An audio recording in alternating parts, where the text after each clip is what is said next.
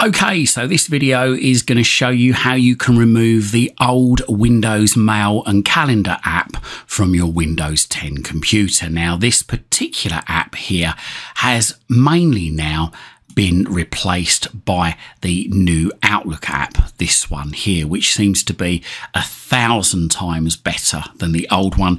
Many customers complained on the old one that their emails would work for a little while and then suddenly they'd stop working and they'd either have to reset the app or restart their computer to get the emails coming back in again.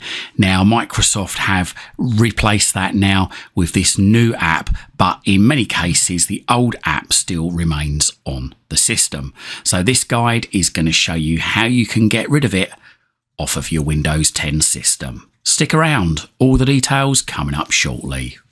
Don't forget to like this video, share it and subscribe to my channel. Doing these three things help us make more great videos for you. So as I say, Microsoft have replaced this Windows Mail and Calendar app, and they've replaced it now with the Outlook new app, this up here that you can see on the screen. Now, we want to find out how we can remove the old app off of there and replace it with this new one. So probably the best thing to do first of all is, if you haven't got the Outlook new app, then go into the Microsoft Store, which is normally just down the bottom on the taskbar there, this here, or click on the Start button and then just type on your keyboard Store. And then hopefully it should say Microsoft Store under Best Match. Left click once on that, and once this opens up, then all we need to do is click into the search box just in the top of the screen there where it says Search Apps, Games, Movies and More. Click in there and just type Outlook. Once we've typed that, you're looking for this app here, Outlook for Windows app, the one with new, just in the bottom right hand corner of the icon. Left click once on that and then click Get. If it's already installed on your system, then at that point, instead of having Get, it will have the word Open there. That means it's already been downloaded to your system. Now, this bit might take a bit of time. Just be patient with it. Let it download and then install. As you can see, mine's now downloaded and it's just now saying installing. And there we go. It's now installed. So first things first, we want to make this, if we do want to use this Outlook new app as our default app, we do need to go into it just by clicking on it. And then we need to set the app up. Just follow the instructions on the screen.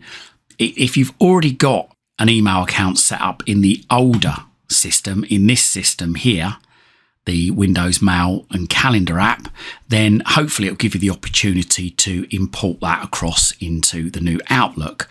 But if not, you can enter your email address in there and just follow the prompts on the screen to set up the app.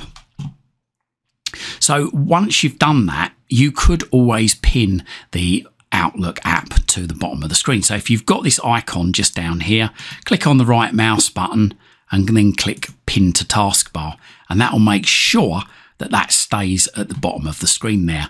If you've not got the Outlook app open at the bottom of the screen, then just open the Outlook app just from the Start menu, then it'll appear and then it'll give you the option to right click on it and pin to taskbar. If you've got unpinned from taskbar there, then it's all right, it's already pinned, just ignore that. So back to business. So next thing we want to do is we want to go into the Start menu there, go into Settings just up there, and we want to make the new Outlook app our default app. So to do that, click in Apps and then click on Default Apps just over there on the left.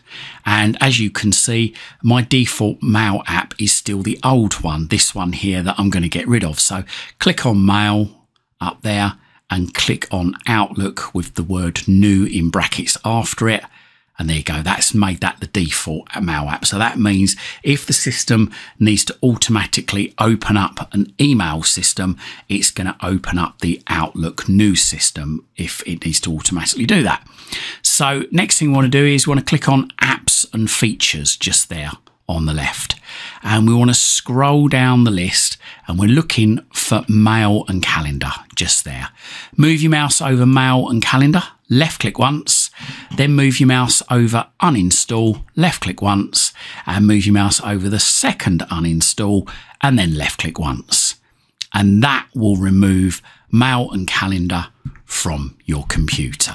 So the next thing we need to do is just close this down by clicking on the cross in the top right hand corner. So there you go, that has now got rid of the old mail and calendar app and replaced it with the new Outlook app. I hope this video helped, and if it did, consider hitting that thanks button and making a donation to this channel.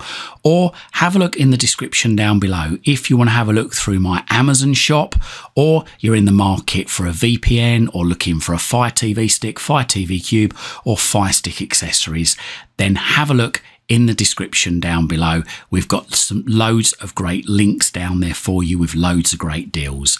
Buying, subscribing and donating really does help support this channel. It helps me to be able to spend more time researching to bring you these great videos. And whilst you're at my YouTube channel, why not stick around? I've got thousands of other videos for you right here, right now, covering all sorts of subjects. Hopefully whilst you're here, you're going to find something to educate you, entertain you, amuse you, and maybe even save you some time and money. And if whilst you're looking through my videos, you see something that you think your friends, your family or your work colleagues might like to see, then please don't forget to share these videos on your social media timelines. Check me out on X, I'm at CWTEK. You can also check out my website, it's cwtek.co.uk. Thanks for watching and speak to you again soon.